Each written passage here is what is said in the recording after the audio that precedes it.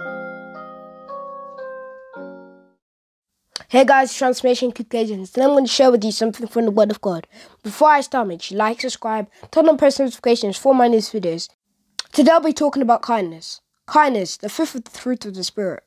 With all the stress, panic, frustration, lack, poverty, etc. going on in the world right now, a kind word or a kind action to another person can do wonders to them. What is kindness? It is being gentle, helpful, and considerate of others. Being kind involves being generous, compassionate, serviceable, pleasant, selfless, having love for mankind, etc. As part of the fruit of the Spirit, it works hand in hand with all the others. 1 Corinthians 13, the verse 4 tells us love is patient and kind. When you have the love of God in you, you cannot help but be kind. Kindness is love in action. It involves patience, long-suffering, self-control, goodness, gentleness, peace, and all the rest.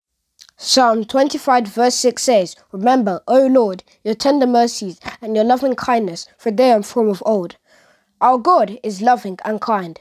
Titus 3 verse 4 to 5 says, "But when the goodness and loving kindness of God, our Saviour, appeared, He saved us, not because of the righteous things we had done, but because of His mercy. He washed away our sins, giving us a new birth and a new life through His Holy Spirit." When God redeemed us through Christ Jesus, He did it through a heart of kindness for us. We did not deserve His kindness, but He loved us and saved us by His grace, mercy, and kindness. Just like God, you don't have to be kind to someone because they deserve it, but as an act of love. God even wants us to be kind to our enemies. Our Lord and Saviour Jesus Christ Himself, without doubt, is the perfect example of kindness. He always had compassion on people and reached out to help. In His earthly ministry, He healed the sick, fed thousands, and even showed kindness towards sinners. Jesus came to die for our sins, to save us, and to restore us to God. Joseph in the Bible is also a great example of kindness, goodness, and forgiveness. It was in his power to take revenge on his brothers after they tried to kill him and sold him to slavery, but he chose to forgive and to be kind to them. God wants us to be like Him. He wants us to extend His loving kindness and mercy to the world. Ephesians 4 verse 32 says, "Be kind and compassionate to one another, forgiving each other, just as God in Christ forgave you." Kindness has the power to soften and change people. Through kindness, we will be able to win the world to God. Let's always look for opportunities to show kindness. A kind word or deed can go a long way to show others God's love. Amen.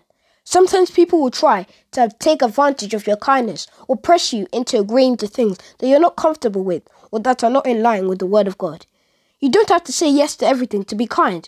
You must be ready to say no when you have to. Being kind doesn't mean weakness. Kindness should be from a genuine heart. It's not to please others or for a reward.